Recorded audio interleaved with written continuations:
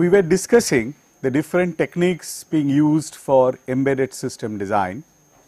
In the last class, we have looked at task graph and how high-level transformations can be applied to the task graph to make it more amenable for hardware-software co-designing. Today, we shall continue our discussions on hardware-software co-design. So, the major tasks, to recapitulate, we know are that of partitioning the system function into small interacting pieces, then allocating these partitions to microprocessors, that means a pure software implementation, or to other hardware units, that means we are using a dedicated hardware for implementation of these elements. Then scheduling the times at which these functions are executed, then it becomes a scheduling problem. But for doing all these things, we need to do mapping.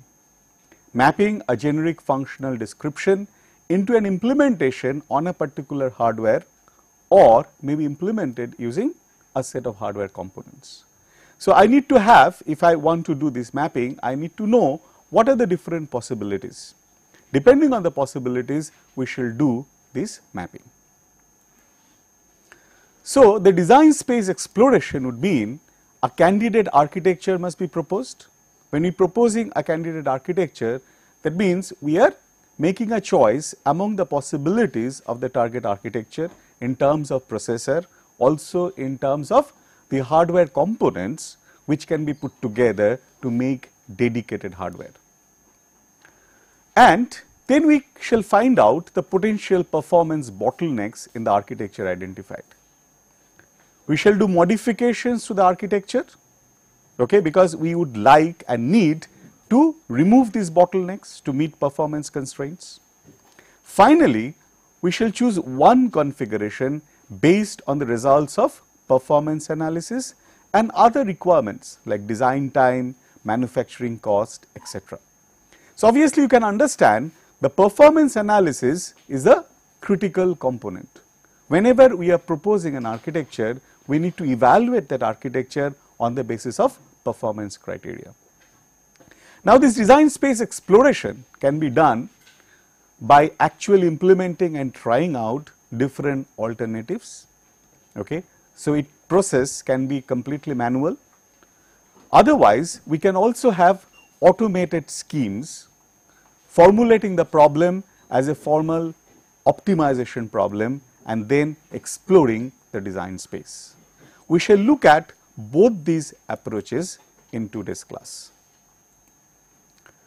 So, effectively what we are looking at is that we have the behavior, the task graph, we partition, we get software part, hardware part, we can do the compilation, do the hardware synthesis, then do a simulation of the two things together, and that simulation can actually provide the performance statistics. If I find that I am meeting my performance constraint, then I can accept the design, else I shall go back, try out alternate partitioning, alternate architecture and repeat this process. So, this process can be done through manual intervention or can be done in an automated fashion, provided we have enough statistics and computer aided tools to estimate the performance. So, therefore, the steps which are involved are: consider the task model. We have seen in the last class the task model for depicting behavior of the target system. This task model can come from high level modeling, which can be represented through an UML notation. Then we can come to the task model, and in the task model the computations can be represented at each node in various ways. One of the way to represent it could be using an imperative language like C, and apply high level transformations to these nodes or to the task graphs. We have already discussed the high level transformations. In terms of computations, we have looked at different ways to deal with loops, different ways to nest the loop so that we can have optimality in terms of cache access. We have also looked at the possibilities of merging nodes or splitting nodes, taking care of I/O requirements. So, these are all high level transformations that we can apply on the task graph. And then if we are looking at each computation at each node, I can subject it to a compilation. If I am doing this compilation and compiling it for the target processor, effectively we are doing a straight software implementation. You can look at it in this way. If I am doing that way, then I can get the computation of the resulting program size, estimation of the resulting execution time. We might need to do a simulation of input data to do these estimations.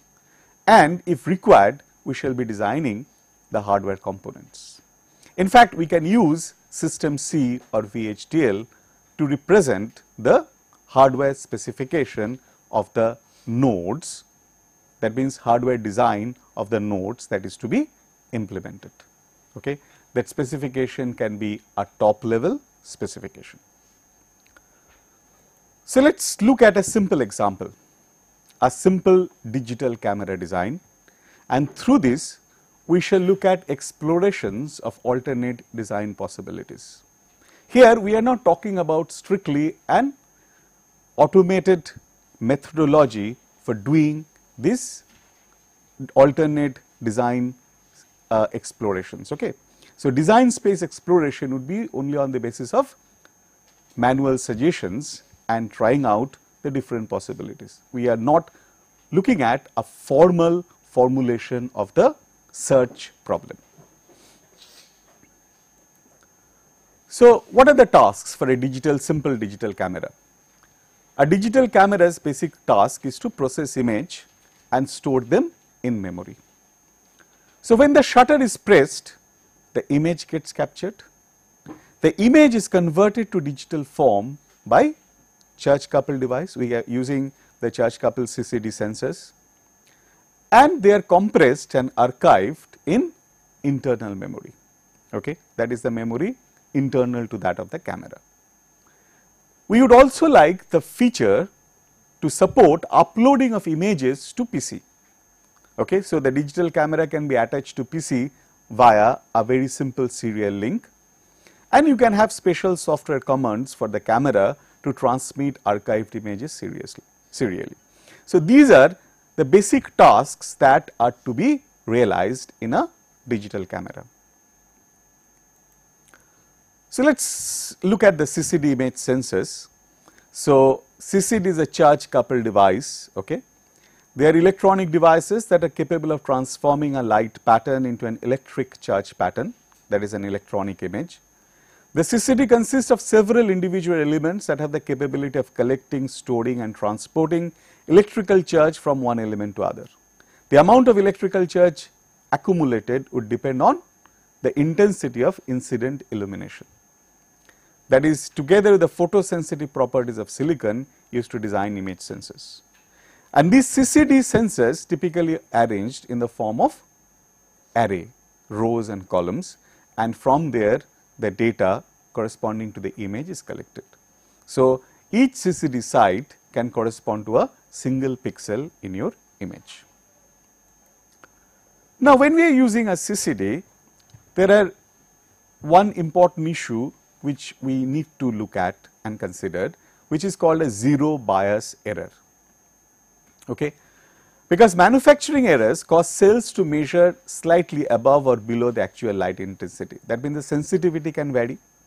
So, we need to have a measure of the sensitivity so that we can actually correct the CCD readings. So, what is found is that error is typically same across columns, but different across rows. So, some of the leftmost columns, if this is a CCD array and these are the values, corresponds to the values sensed at each of the CCD site, then the cells, two cells corresponding to each row is covered. That means no light is incident on them.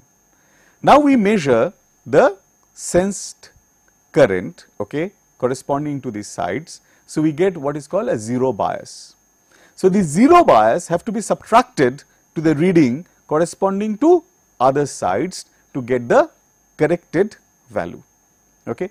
So, what we say that some of the leftmost columns are blocked by black paint to detect zero bias error, and reading of other than 0 in block cells is zero bias, and that is subtracted. So, here I have done an averaging. Okay.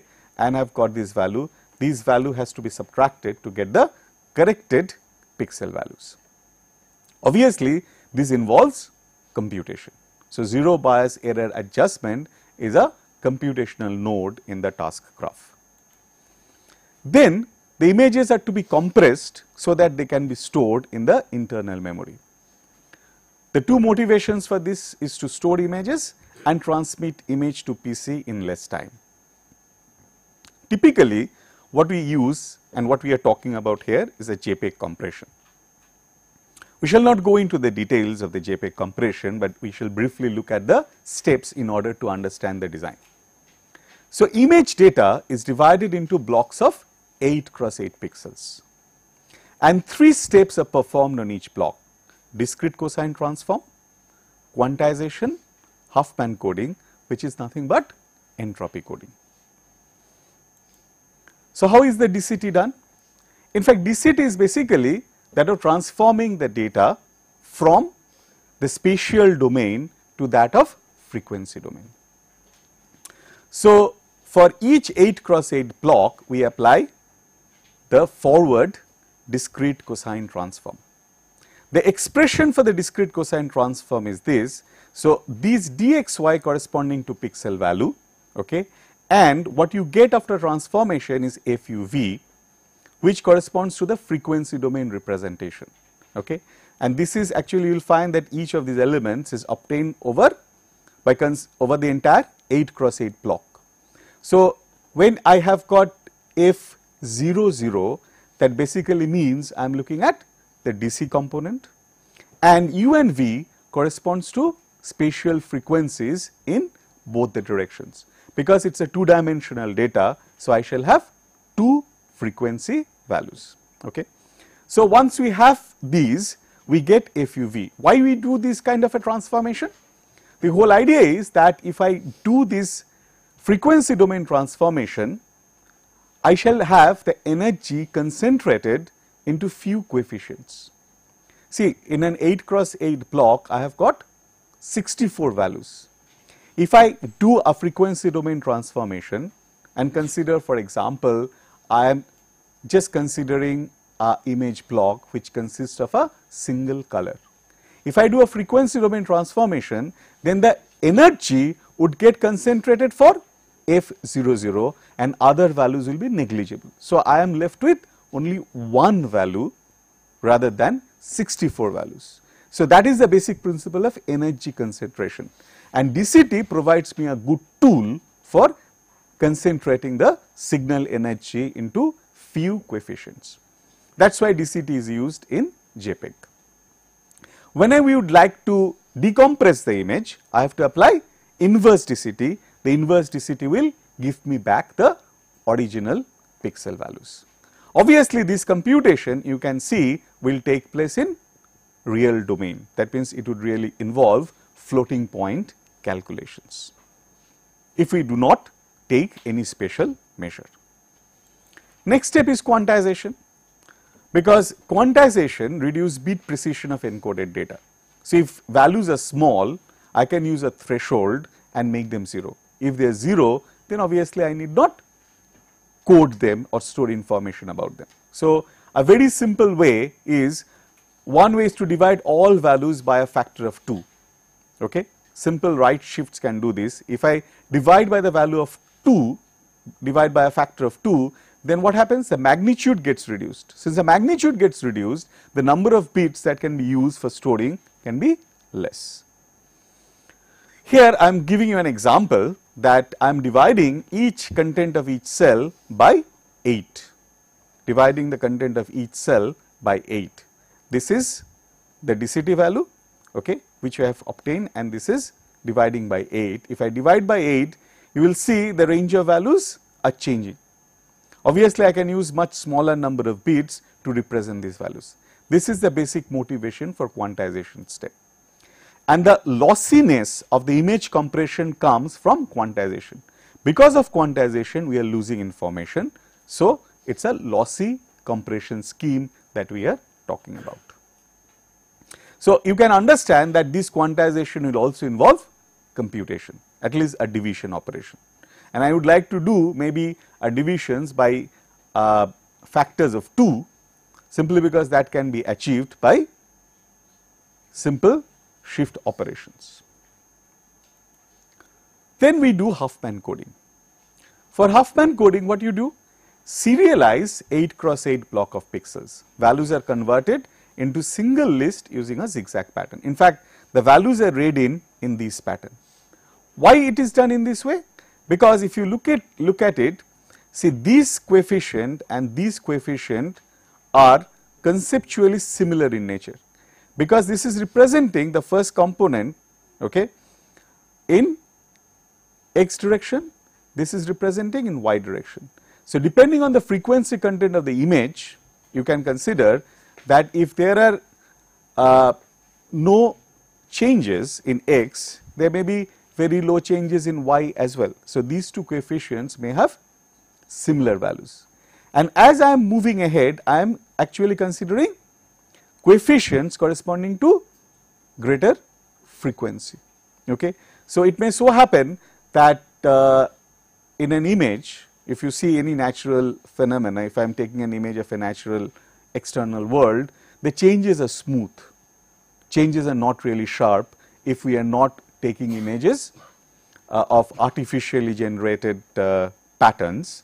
So, it is more or less smooth, the major part of it will be smooth. So, high frequency values can actually turn out to be very small, and through a quantization process, those high frequency values may become actually 0.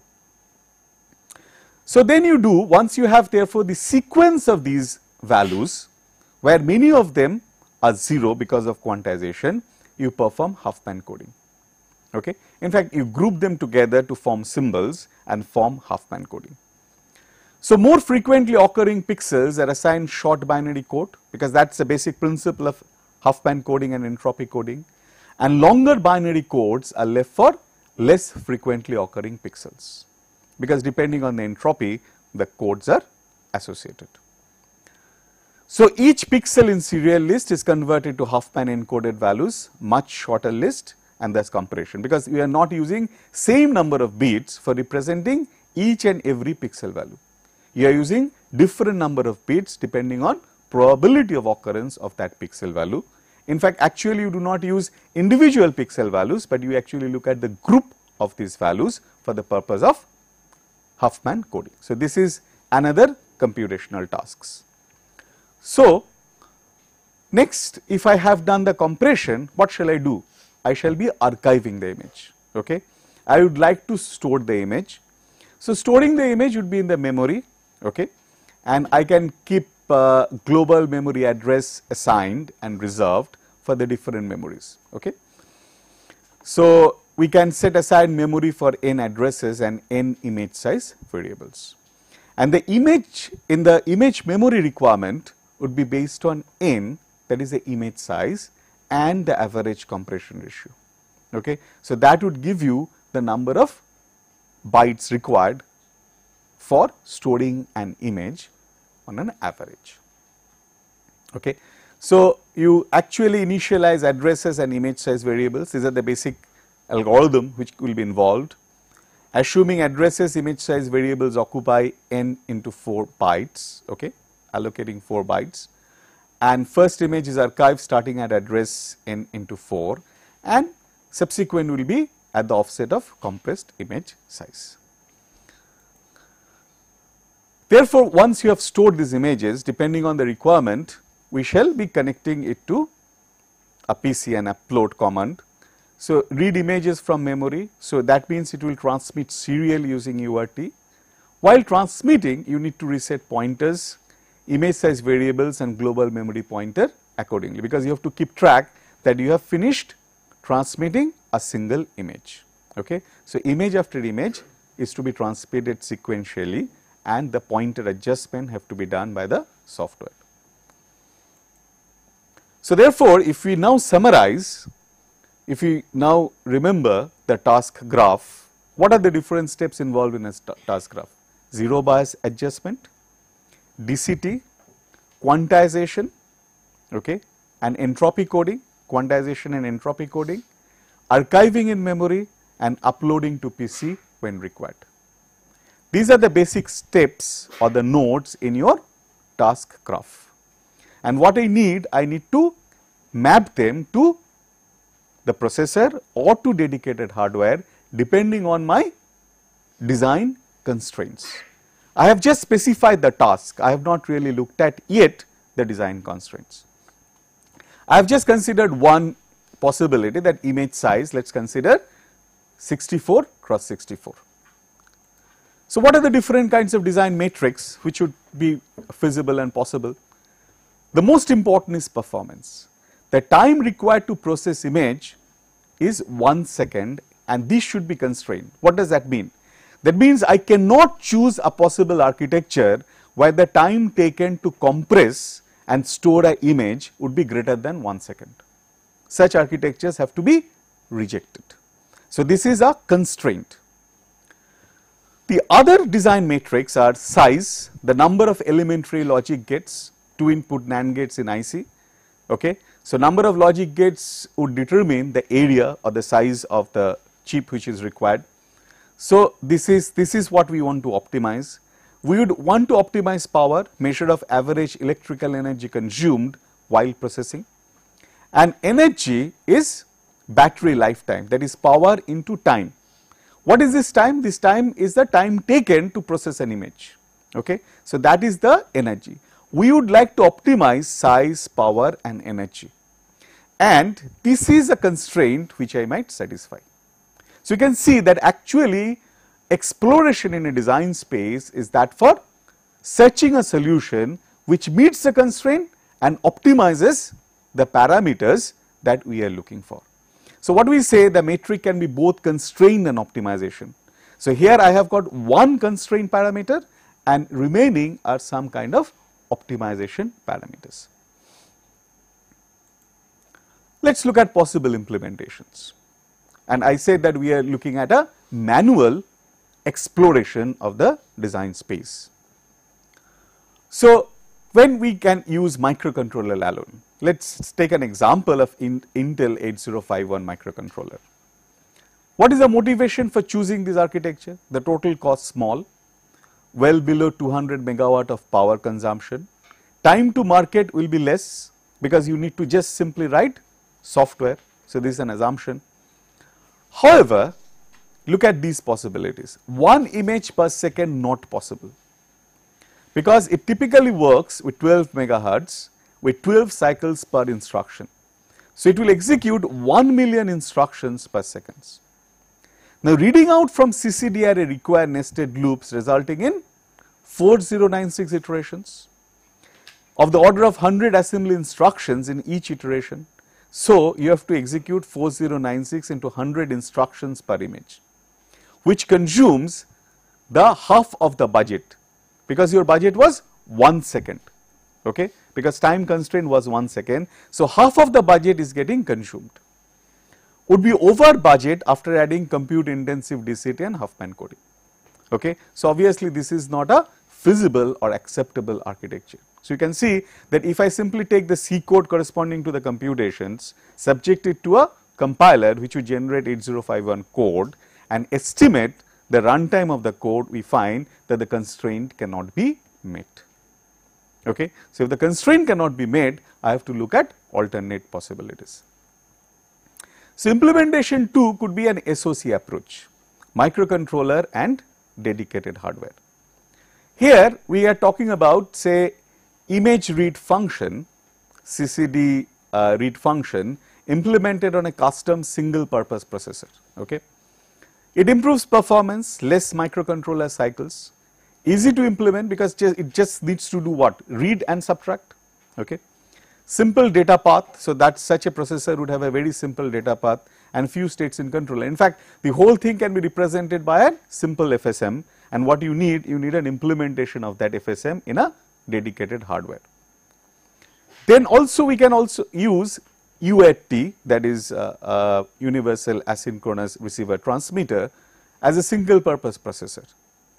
It should have along with it EEPROM for program memory and RAM for data memory added as well. In fact, that can provide the storage for the intermediate processing, and EEPROM will have the program.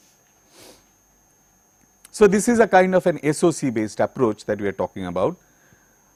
Here you have 8051, we are putting in an UART here, we are putting in a special purpose processor which will communicate with the CCD and do the adjustments. This is a RAM and this is a EEPROM.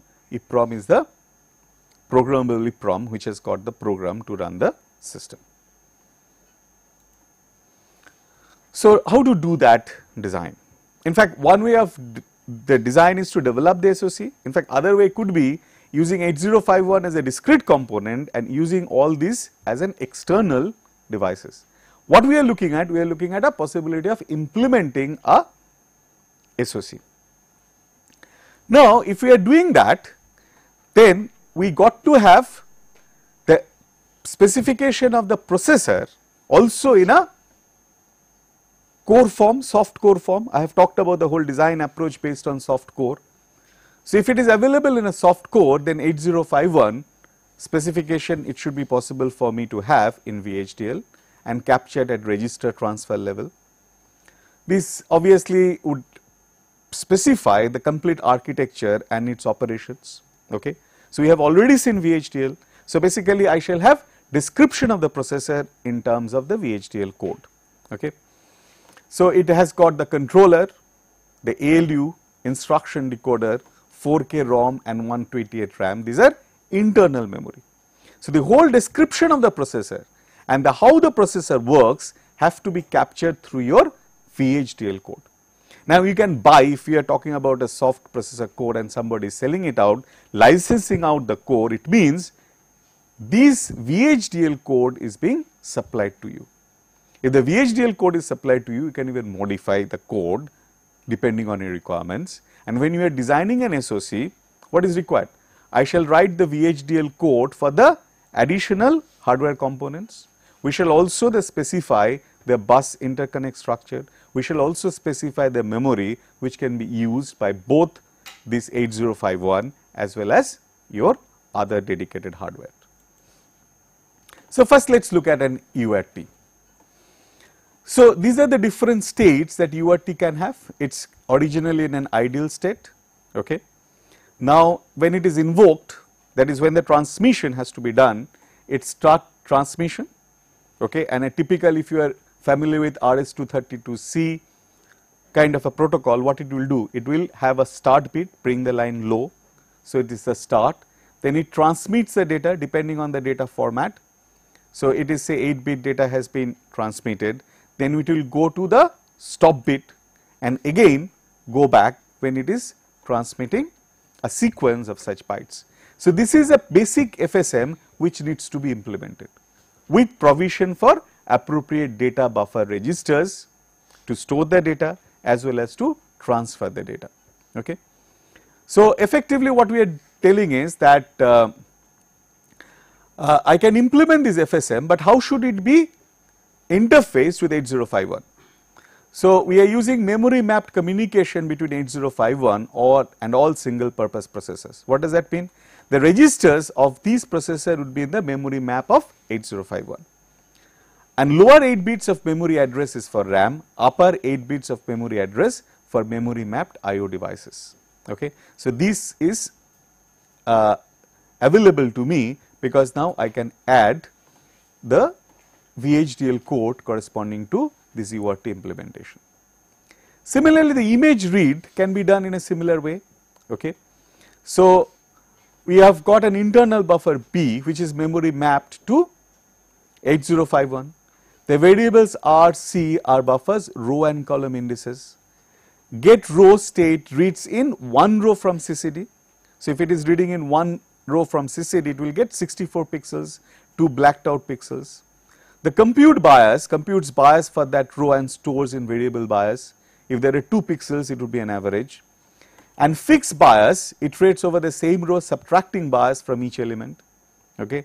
And next row transitions to get row for repeat. So, this becomes effectively the FSM to do bias error adjustment and the memory read. So, this can be again mapped into VHDL and I can have a dedicated hardware doing this function. Okay. And how does it interacts with external CCD? and mainly because combining CCD with ordinary logic not feasible. So, that will communicate via this buffer. Now, we need to, what we have got? We have got UART, we have got the special purpose processor to do bias error adjustments. Now, we need to connect these SOC components. In fact, connection of SOC components is basically the glue logic using which the different components can get connected. So, all single purpose processors and RAM are connected to 8051's memory bus. So, what is the basic read operation? The processor places address on the 16-bit address bus, asserts read control signals, reads data from 8-bit data bus one cycle later. The device can be RAM or special purpose processor, because special purpose processor also memory mapped with respect to 8051. Detects asserted read control signal, checks address, places and holds requested data on data bus for one cycle. So, this is the glue logic which has to also go into the special purpose processors which are being implemented. Similar thing will be done for write. The processor places address and data on address and data bus, asserts control signal, the device detects asserted write control signal, checks address bus, reads and stores data from the data bus. Okay. So, this becomes the basic protocol. If you see why this becomes important, this defines the basic protocol for the special purpose processors to communicate with microcontroller 8051. So, next question comes that of evaluating this architecture. So, what I have got? I have got my processor in VHDL, I have got the special purpose processors also written in VHDL. We have also defined how they can communicate with each other.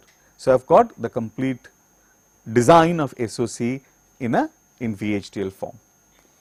So, test SOC, so we can test the SOC on VHDL simulator, we need not actually fabricate the system, which interprets VHDL descriptions and functionally simulates execution of the system.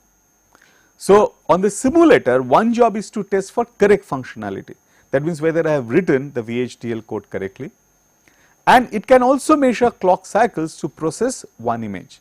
So, this number of clock cycles will give you an indication of the performance. Next, we can go to the gate level design. Okay. When you go to the gate level design, we are going through a process of synthesis. Okay. When we are at a register level design, we can get the clock cycles, but further down we can get the gates through a process of synthesis. Once we have the gate, so what we can do? Simulate gate level models to obtain data for power analysis. There are various power estimation techniques. We can try to use some of them to get a estimate of the power. So, the number of times, a very simple way of estimating is the number of times the gate switches from 1 to 0, 0 to 1. If you remember, when we discussed this power aware architecture, we said that these transitions is a source of power consumption. So, if I simply count this gives you an estimate of power, not accurately the power consumption, and you count the number of gates for chip area. So, I can get therefore through this simulation and synthesis tools an estimation of the performance of the system. Obviously, this is a very simplified picture, all these performance estimation measures and how they have to be implemented at complex tasks, but in principle we have tools to do this kind of estimation. Okay. So, once we have the estimation, we can evaluate the architecture. Okay. So, what is the evaluation? We find the total execution time for processing one image turns out to be 9.1 second. Power consumption is 0.033 watt. Energy consumption is 0.3 joule because I am multiplying this, and total chip area is this many gates. I am violating these constraints, and hence this design is also not acceptable. So, what do we do? The next option is to look at the DCT. If you remember, we said one high level transformation was to go from floating point to fixed point representation, okay, in the task graph. So, in fact, if we do a profiling, we shall find that DCT operation is the takes major time, okay, and we could design custom hardware. It is more complex, so design effort. We can therefore try out alternate possibilities. In fact, DCT uses 260 floating point operation per pixel transforms, and in fact 8051 does not support floating point calculations. So, that has to be taken care of by the compiler. Compiler needs to generate instructions to do the floating point calculations using basically integer operations. So, each procedure uses tens of integer operations. Okay. In fact, an estimate is greater than 10 million integer operations per image of size 64 cross 64, and the procedures increase code size. So, other possibility is whether we can transform it into a fixed point representation. There may be lack of precision, but when we are representing an image, that lack of precision may not be critical enough, because in any case we are doing quantization. So, how do we do a fixed point arithmetic? In fact, what we do, we use fixed number of bits in the word to represent the fractional part of the binary number. So, if we put the real value by 2 raised to the power number of bits used for the fractional part, we are actually getting the representation. So, this is a simple illustration, all of you know this, that we can represent 3.14 as 8-bit integer with 4 bits for fraction. So, effectively if it is a 4 bits for fraction, then why I am multiplying this? Because here each bit is representing actually 0.0625, okay, it will be 1 by 16th, right. So, I am multiplying the value by 16 to get the actual integer representation, so that we can work with fixed point. So, what we are getting effectively, since this is the precision we are getting depending on the number of bits we are using. So, that introduces approximation. So, 3.125 is actually representing 3.14. So, this is an approximation error. But what is the advantage? Advantage is, now I can do say operations like addition by simply add integer representations. Okay. So, this integer representation shows you that when the result is 5.85, I get 5.8125, because here these bits are integer, remaining are the fractional bits. Even the multiplication can be done through integer operations. Okay. So, you shift result right by the number of bits in fractional part. Okay. So, effectively what we get is these results, okay, because that many shifting has to be done. This boils down to adjustment of the binary point. So, range of real values used is limited by bit widths of possible resulting values, but what is more interesting to note is that you are actually using straightforward integer operations to deal with real valued calculations. So, that reduces the instruction count substantially, and that is one of the reasons why I said that we might like to do this kind of high level transformations of the task graph nodes to get optimal solution. So, this is a transformation that we are doing because we need it. So, then we go into an implementation. So, this is what? This is a pure, again we have not done any change in the architecture. We have simply done a transformation of a task level node. Okay. So, we get these kind of statistics. What you find is that since the time reduces, the energy consumption is less, the battery life becomes longer. So, all these parameters in a various way are dependent. Okay. The total chip area is this, and the gates are less. Why? Because your less memory is needed for code. Because code size reduces, your procedures goes off, okay, you are using single instructions, so your memory requirement reduces. You can realize why these transformations are important when you are going into design for portable devices. So, but performance is close but not good enough. So, finally, I have to go for a codec, a dedicated codec for implementation of DCT, okay. That becomes a special purpose hardware. So, under that condition we can bring it down to 0.099 seconds. I am not going into the details of the design of the codec, but these standard codecs are available, and that would be also available with VHDL code. You can generate and design the glue logic and get the system. So, here the power consumption is less, increase over 2 and 3 because SoC has another processor. So, the power consumption increases, but what is less is energy consumption. Why? Because again the time goes down. So, the battery life becomes longer. Okay. So, total chip area is more because you are using another dedicated processor. So, this is a kind of a manual exploration of the design space. Now, we can also have a formal formulation of this problem. So, before going into the formal formulation, let us try to get the overall picture. So, what are the different architectures we have tried? Microcontroller, pure software implementation, microcontroller and a coprocessor, that is with additional hardware. So, I have mapped some things to the hardware, but still slow. We have looked at fixed point arithmetic, then we have looked at additional coprocessor for compression. So, obviously what you find is a trade off between hardware and software to meet the performance constraints. So, if we now look at more formal specification of the problem on the basis of our analysis of this example. So, what is that formal formulation?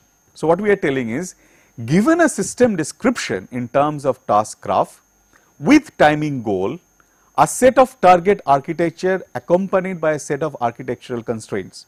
Target architecture was say 8051 and possible implementation of FSMs into with the help of VHDL, okay, and a cost function that estimates quality of the solution.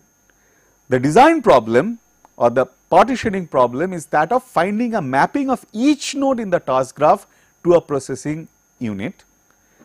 A processing unit can be specially designed or can be standard processor, and also the starting time. In the previous example, we have not looked at the problem of scheduling because it is a typical sequential operation while minimizing the cost function, fine. So, if I have a set of possible architectures specified beforehand, then the whole problem becomes a optimization problem, a standard optimization problem, okay. And we can use standard optimization problem based techniques for doing hardware software co-design. So, let us look at one such problem, which is integer programming. I think many of you and all of you are familiar with this integer programming as an optimization scheme. So, what we are trying to optimize? We are trying to optimize this cost function C subject to these constraints. In fact, we are looking at a minimization problem, and this is called an integer programming problem because the constraint is that these are all from the integer valued, and if xi's are constrained to be either 0 or 1, the integer programming problem is called a 0-1 integer programming problem. And in fact, there are standard techniques for solving integer programming problem and even commercial packages available. So, my job is therefore to do what? Map my hardware software co-design problem to that of an integer programming problem. There are other optimization schemes also. So, if I map to an optimization scheme, then I can run an optimization procedure to get an architecture generated automatically, and that is what is a CAD tool, completely computer aided design tool for developing an embedded system. So, this is an example of an integer programming. So, this is a cost function, these are basically the constraint, and I can get this solution which is an optimal solution, and here I am assuming that x1, x2, x3 are between 0 and 1. Okay. So, let us look at a formulation because that is the more interesting part of it. The index set I denotes task graph nodes because I have to deal with task graph nodes. Index set L will denote the task graph node types, that is depending on the type of computation, say DCT, square root, FFT, different kinds of computations. And index set KH denotes hardware component types because I said already we can have hardware components for DCT, a dedicated hardware component. So, hardware component types. Index set J is of hardware component instances, and index set KP denotes processors. I can use multiple processors and all processors are assumed to be of the same type. So, I have got these sets. In fact, what is interesting and important to note is that what we are doing is we are assuming this kind of an index sets. Okay. So, that means I have got a library of possible architectures. And what I shall try out through an optimization problem, that of mapping the task graph nodes to different elements of the library to get optimal cost. So, my solution is through a process of searching among the possible set of known architectures. Okay. So, that searching is being done through integer programming. So, the problem is that we shall have xik, the variable, is 1 if the node vi, this is a vi of the task graph, mapped to hardware component of type k. So, it is xik, k will be an element of kh, okay. The set of possible architectures is 0 otherwise. And if node vi is mapped to processor k, element of kp, which is a set of processors, and 0 otherwise. So, that means this is indicating, x and y is indicating what? Whether I am designing a dedicated hardware or whether I am mapping it to a software. Okay. NYLK equal to 1 is another variable which says that if at least one node of type L is mapped to processor k equal to kp, this is 1, otherwise it is 0. That means what we are telling is at least this task, one instance of the task is mapped to a processor. T is a mapping from task graph nodes to their types, because there are various types of computations. So, I need to know what type of computation each task graph node is really representing. And I can use variety of cost function. This is one cost function, accumulates the cost of hardware units, cost of processors, cost of memories, cost of application specific hardware. Okay. Then we have to specify the constraints. These operation assignment constraints, what it means? It means either the operation has to be associated either with the dedicated hardware or with a software. So, these constraints represent that. Variables are assumed to be integers and additional constraints to guarantee they are either 0 or 1. There will be other constraints as well. These constraints, what does it say? For all types of operations, say L is a set of possible operations, okay.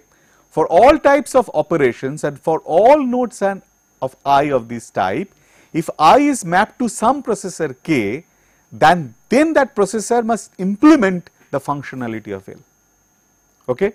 So, if it is mapped, so what we say that if TVI is equal to CL, okay. So, this is the corresponding mapping, then that corresponding processor has to implement this function, okay.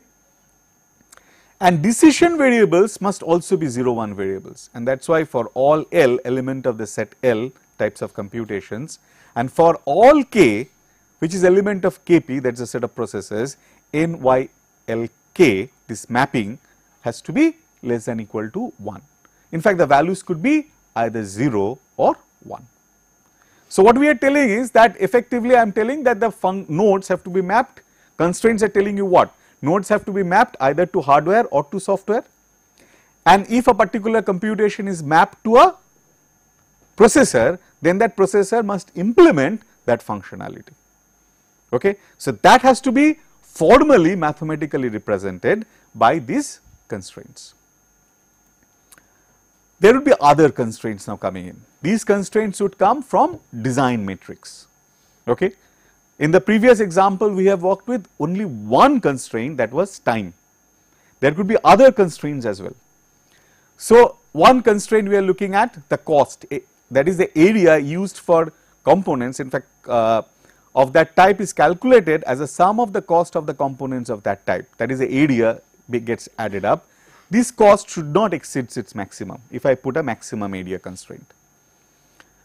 This gives you a constraint on the data memory. I would not like to use data memory beyond a bound. This gives you a constraint on instruction memory, the program memory which is to be used. Okay. Then you will have total cost of data memory should not exceed its maximum. The total cost of hardware components should not also exceed its maximum, and instruction memories should also not exceed its maximum. And we also talk about time constraints. There may be multiple time constraints used to guarantee that some time constraints are met. So, what we have got? We have got constraints now on the area, we have got constraints in terms of memory usage, we can have constraints in terms of time. So, these are all design constraints.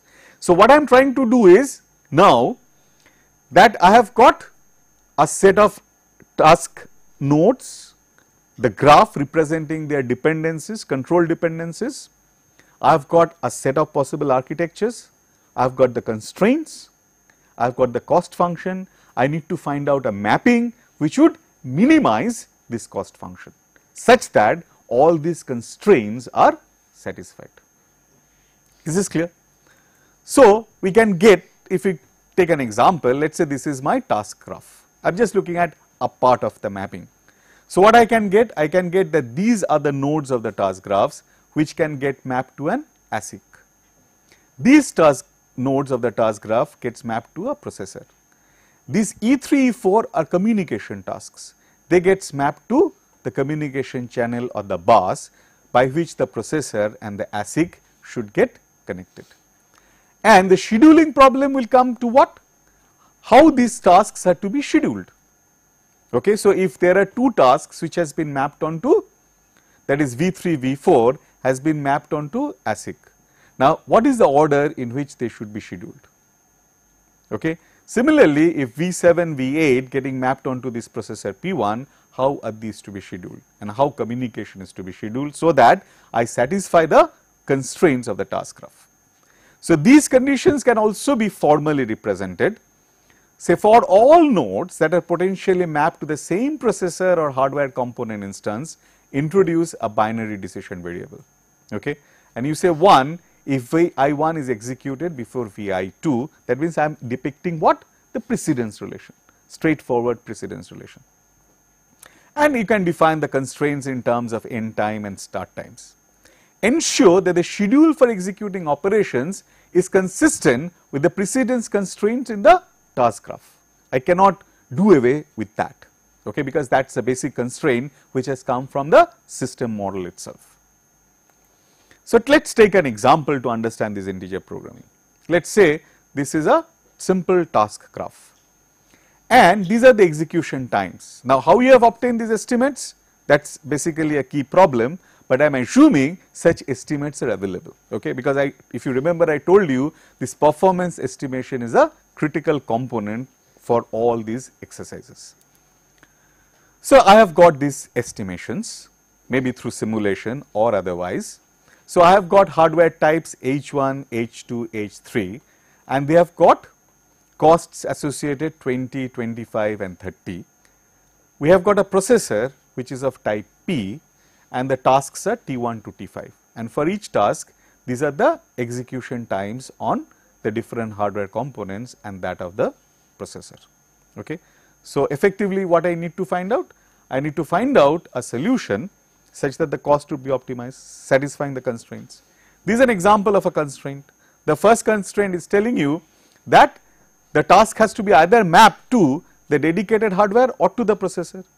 So, you will find that these constraints would translate to these kinds of expressions, because other possibilities does not arise, because the task 2 cannot be mapped to H1.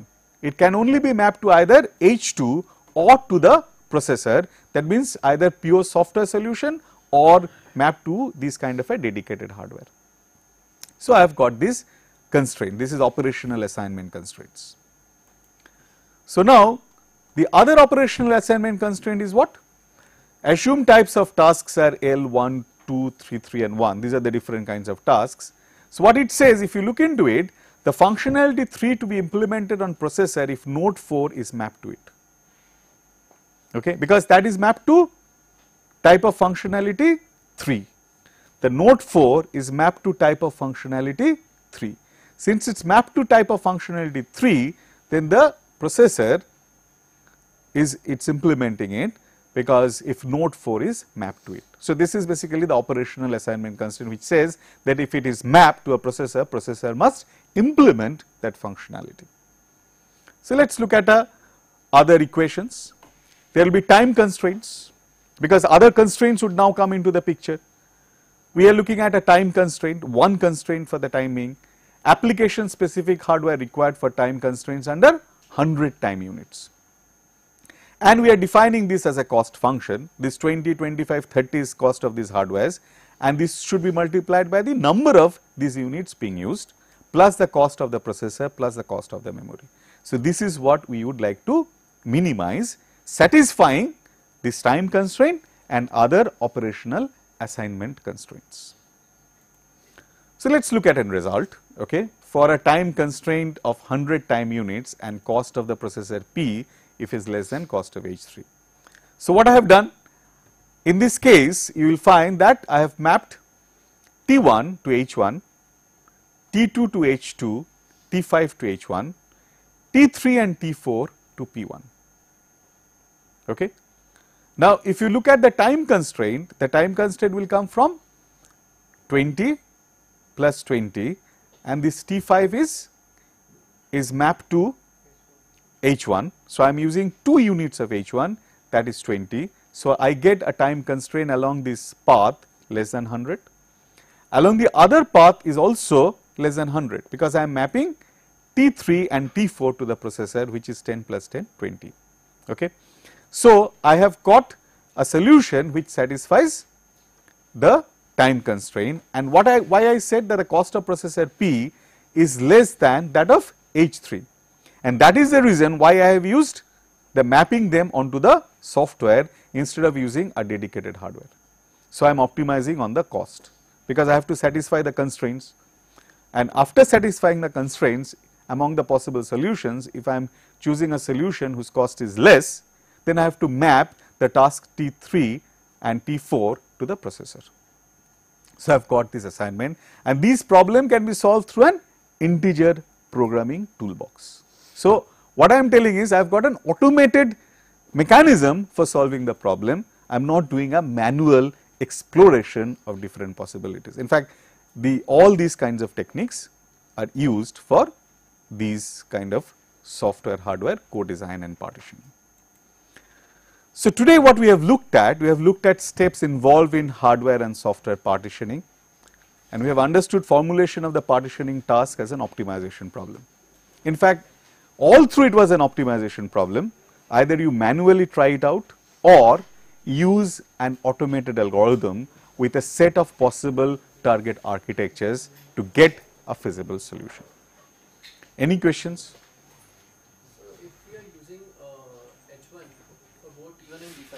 Do we require TLS or H1 or the single H1? Okay, the question is, if I am using a dedicated hardware for 2 functions, whether I am using one of them or 2 of them.